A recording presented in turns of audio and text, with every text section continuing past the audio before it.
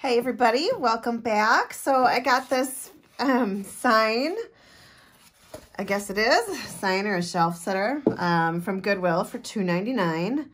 Looks like it was originally 14 bucks. I'm definitely willing to pay $2.99 for a really great big surface like this. So first I'm going to cover this up with some undercover primer from Paint Pixie. This is the undercover primer in coconut. That might be too much. We'll see. That may have poured out a little fast. And then I've got the Shortstop. No, you know what? That might be perfect. So I'm going to cover this with probably 2 coats because of the black underneath.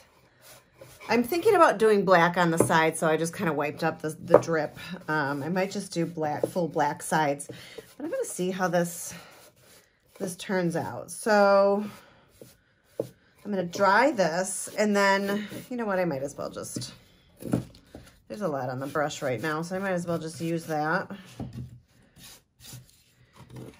And then if I decide to go over it with black paint, it'll just go over it with black paint, right?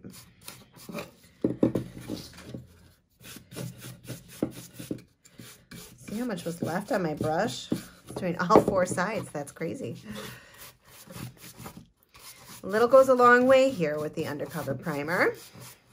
Okay, let me dry this. And then I'm going to put 1 more coat on.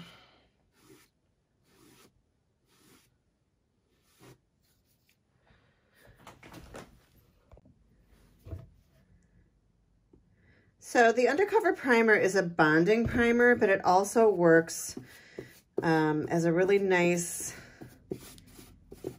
base coat. And then it will help when I go to put my other colors on top of this, it will help to hide this black writing underneath.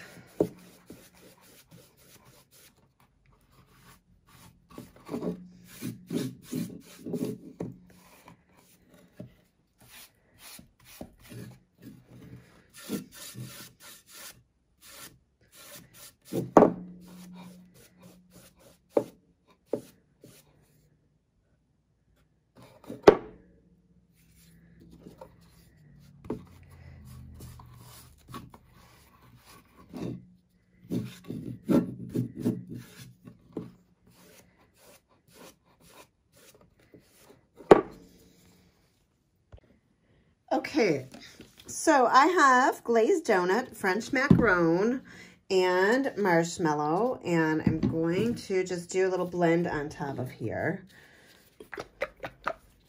And I think I'm just going to make some piles of paint on my mat. Oops. Squeezed that a little hard, didn't I?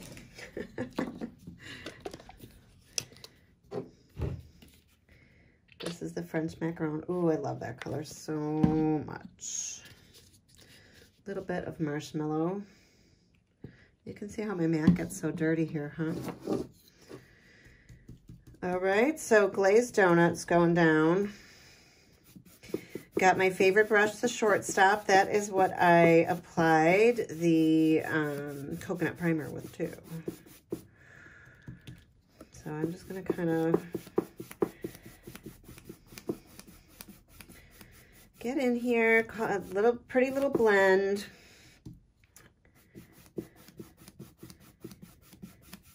And I'm just gonna build my color. So it's making kind of a green gray, which is really pretty. I want to not be able to read that. I still can kind of see the lettering underneath. So there's going to be some paint layers on here so we can make sure that is all covered up.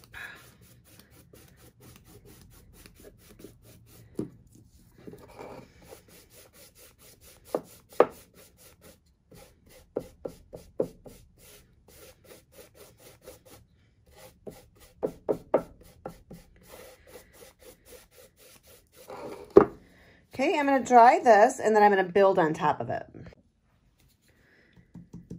Bring in some of the marshmallow. So the Paint Pixie Magical Chaulk Paint will reactivate. So anything that's wet that's going on top of it, even though I just dried the bottom, it's still reactivating it. At this point, I still want it to try and blend a little bit, but not a ton. So this is a great way to do it.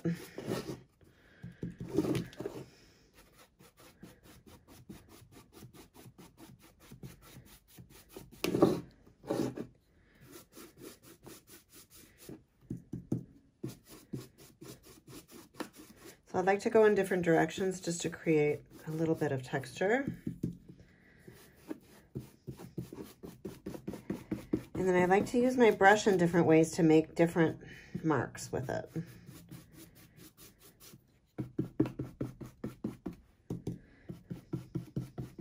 So just play around, have fun.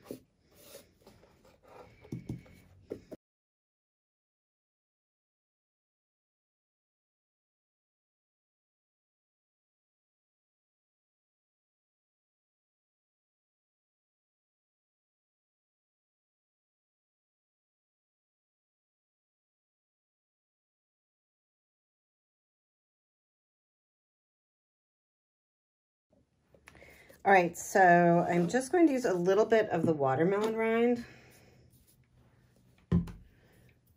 And let's see here. What about the mop brush? I'm gonna use a mop brush to add some watermelon rind.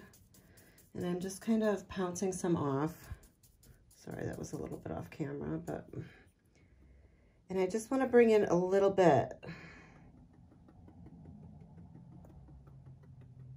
And you can see I'm just kind of twisting and turning my brush. It makes a really, really cute mark.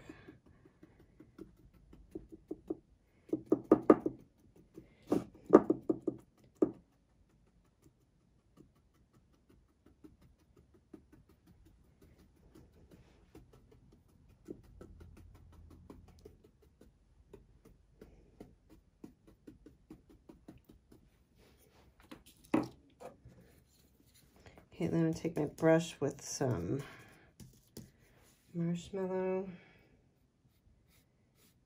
I'm just going to drag it kind of low. Take a little.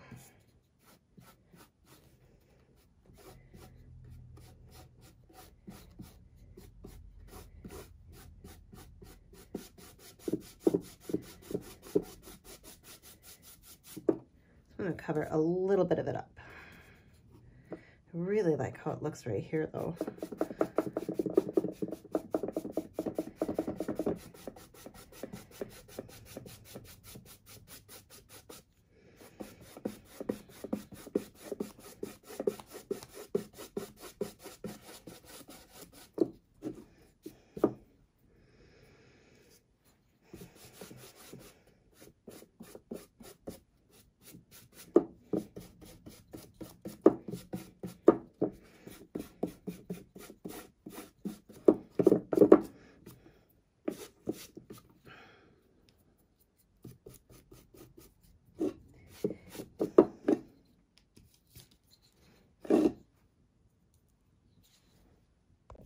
Okay, I'm just taking some at the very edge of my brush and I'm just flat brushing it.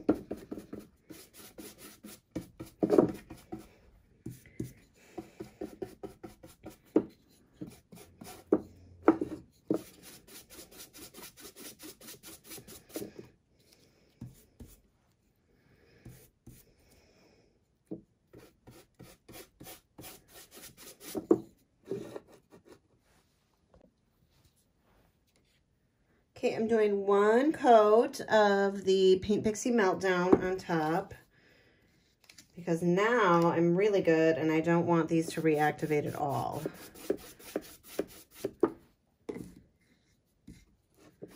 So the Meltdown will give it a wax-like finish, which I think is really, really pretty. And it's a nice, strong top coat. So I'm about to go and put a couple other things on top of this.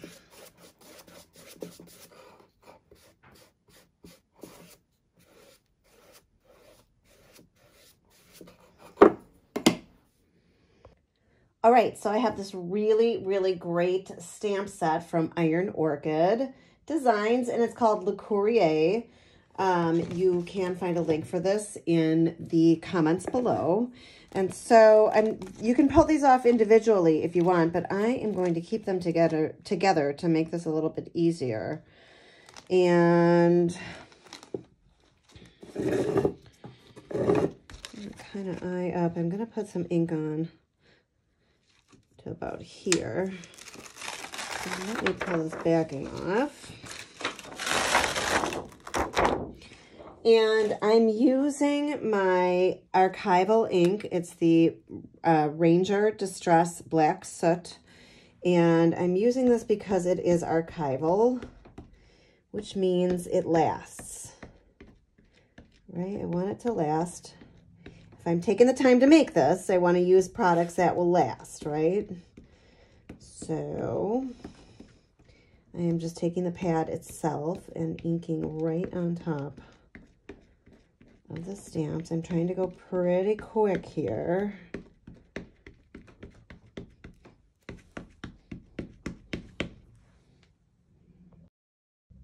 Okay, I'm working fairly quick here because I don't want the ink to dry. And I'm going to just carefully set it on here. And I'm going to press.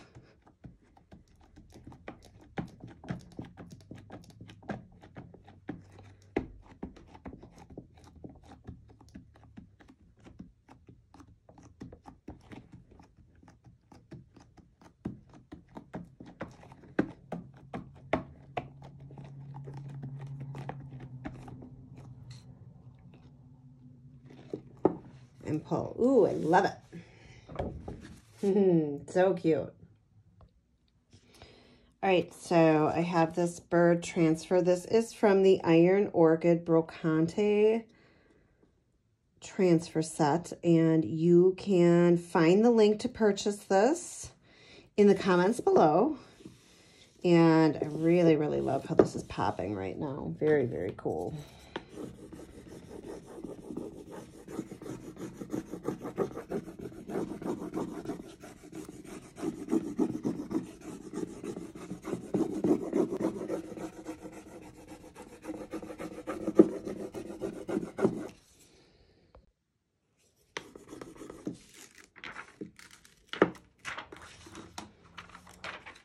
I love this so much.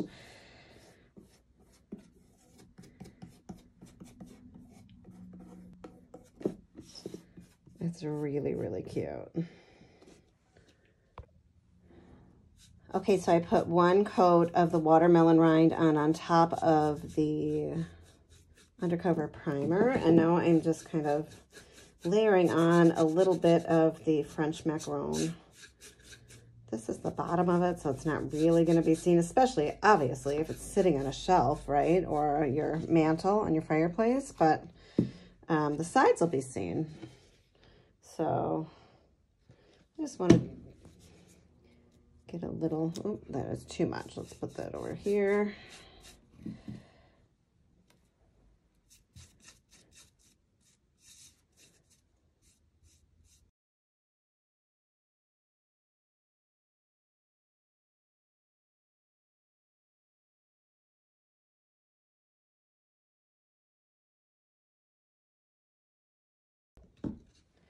Okay, I'm going to do one coat of Meltdown on top of the sides here.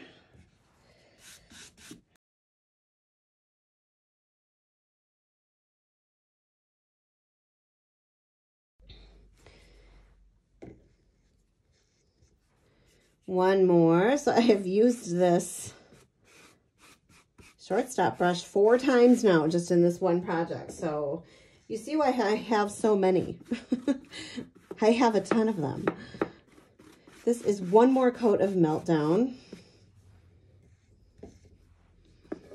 You can get all of the Paint Pixie products, including this Shortstop brush. The link in the comments. For the brush, you're going to go to the Turquoise Iris collection, and that's where you will find that. But otherwise, this is done, and I think it's so cute. Really quick, easy project, and I really love it. So I hope you enjoyed it too. Thanks so much for hanging out with me, and I will see you on Friday for another video.